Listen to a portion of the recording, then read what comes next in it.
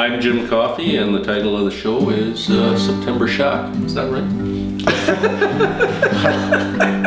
I'm Steve Coffey. The name of the show is September Shack. And I'm Jim Coffey, and the name of the show is Shack. Shack. Why do you call it that? Let's do it together. Can we do it in harmony? I'm Steve Coffey. I'm Jim Coffey, and the name of the show is September Shack. You know, we didn't grow up necessarily, we didn't hang out with each other. You could have just stopped at didn't grow up. Well, we didn't grow up. I'm a painter, and you are? I am a woodworker. There you go. And I like to be known as a woodworker. I'm not really a wood artist, I'm a woodworker. We decided that a piece of furniture with a painting in it would be a really good idea. I think for my purposes, it was to adorn the furniture. For mine, elaborate frame. I've always been attracted to woodworking. A trip overseas, I saw some beautiful furniture when I was 18 years old, and never forgot it. You know, I just wanted to have nice furniture, so I started learning how to build it because frankly I couldn't afford it. Paint came to me, went into art school, studied drawing, 3 dimensions, all of that kind of thing, and ended up sort of coming away from it, not really having, you know, that I wanted to speak with, and started painting. Essentially taught myself to paint, so I wasted all that money at university. Yeah. One Christmas, that's where this piece came from. Yeah. That was just a conversation we were having on Christmas at my mother's house, all the family around. Steve and I got talking about, you know, painting, and we kind of left it hanging, and we got back together and talked about we should do this. Jim will kind of introduce the idea of the materials, what type of wood, you know, so of course it's a color, it's a texture and patterns. So that can really influence my painting. Yeah, it's kind of interesting how the process goes because we deal mostly by email because we live 3 hours apart. Which is great because we don't really like each other. No, we just, you know, so this is a way to keep it short and sweet. Actually, it's quite amazing because Steve doesn't necessarily see the piece until he sees the wood, and then he'll see the rough form. I'm generally not finished by the time you're starting to paint, but he gets the, you know, through our conversations, he gets the general idea of what we're trying to do. And once he sees the wood with the finish on it, kind of what the mixture of the wood is, then he starts putting the painting together. And we've hit it every time.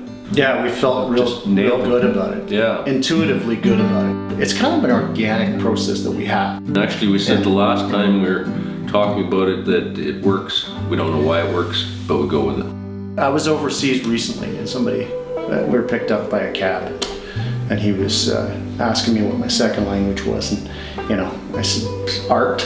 And really, that's really what it is. It's another voice, or it's my voice, really. I don't really separate it as work, play, any of that. It just is. It's hard to explain because, you know, woodworking to me is like breathing, which is why I do such a wide range of woodworking, because I don't really care what it is I'm building as long as it's, you know, wood. But I get, yeah, tons of joy out of it. I wouldn't do it 15 hours a day if I didn't.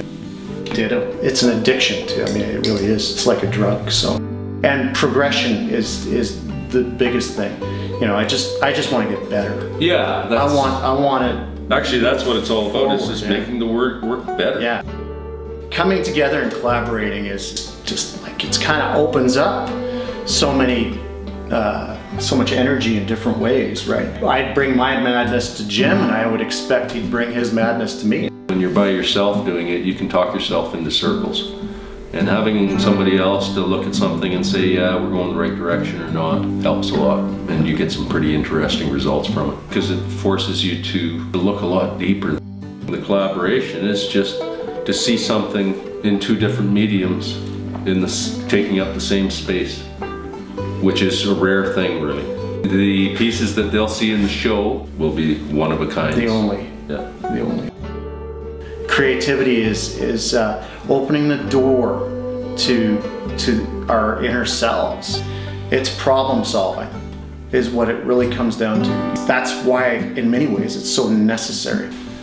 I would say just celebrate personal expression. I don't think there's an instruction book for it. It's, you know, you just have to make it a priority. This is more my intimate work, so yeah, it's a little bit unnerving because between Steve and I, yeah, we can sit back and we can say, oh yeah, that's exactly what we wanted. Then you got to take it and let other eyes see it.